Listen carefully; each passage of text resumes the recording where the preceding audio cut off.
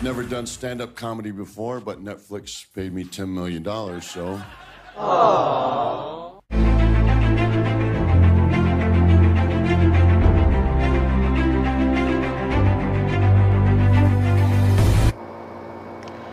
Una siyang nakilala bilang isang wrestler na may pangalang Bautista at di naglaon na ipinasok na rin niya ang mundo ng pelikula tulad ng mga nauna sa kanyang sila Dwayne Johnson at John Cena na nooy naging personal pa niyang kaaway.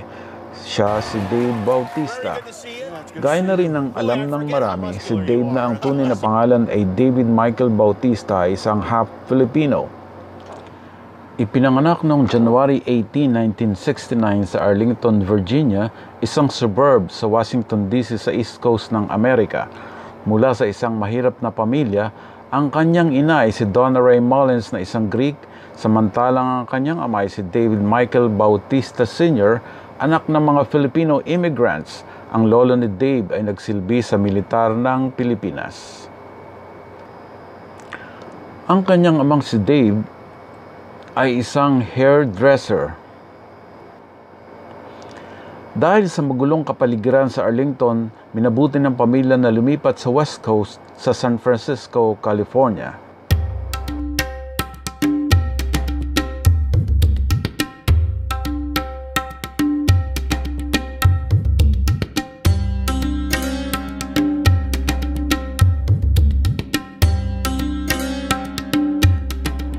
Hindi naglaon naghiwalay ang kanyang mga magulang. At dito natuklasan ni Dave na ang kanyang ina ay isang lesbian. Pero sa kabila nito, minahal niya ang ina dahil na rin sa katotohanan dito siya lumaki. Pero bagamat nagkaroon na rin ng ibang pamilya ang kanyang ama, naging malapit pa rin siya sa mga naging kapatid niya rito.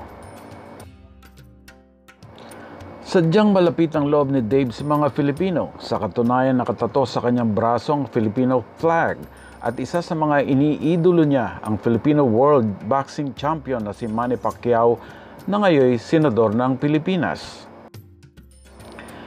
Yun nga lang, nang magpahayag si Pacquiao noon ng pagtutol sa same-sex marriage na tila ba isang pahayag laban sa mga gays at lesbian, nag-react si Dave bilang pakikisimpatya. Clarify that I didn't say all gays put to death.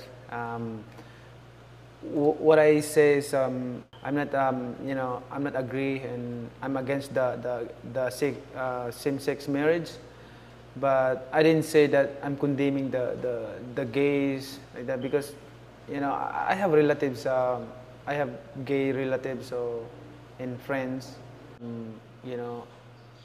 I apologize if I did something, but all I say is I'm against the same-sex marriage, but I'm not condemning you. My favorite verse is love one another as you love yourself, love your neighbor. So I love everybody. Sa kasalukuyan, may katatapos lang si Dave Bautista na isang comedy movie para sa Netflix kung saan siya ang bida. Sa personal na buhay, 3 na ang naging asawa ni Dave. Una si Glenda na ina ng kanyang mga anak na sina Kaylani at Athena. Samantalang ang pangalawa niyang misis ay si Angie na isang cancer survivor. Sa ngayon, ang pangatlong misis ni Dave ay isang professional pole dancer na nagngangalang Sarah Jade.